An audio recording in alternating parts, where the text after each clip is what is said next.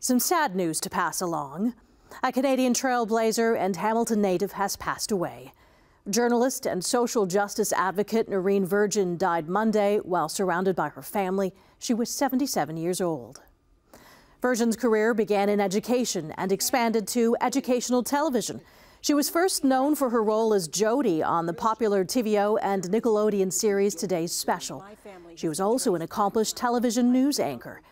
As the great-niece of Reverend John C. Holland, a prominent member of Hamilton's Black community, she placed a high importance on her advocacy work, and she never let anything stand in her way.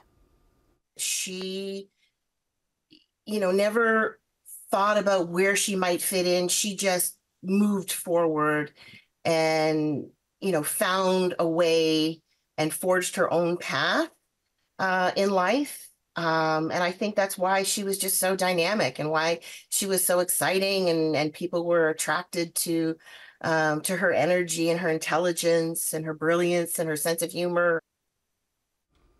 A celebration of life will be held on Saturday, June 15th at Stewart Memorial Church.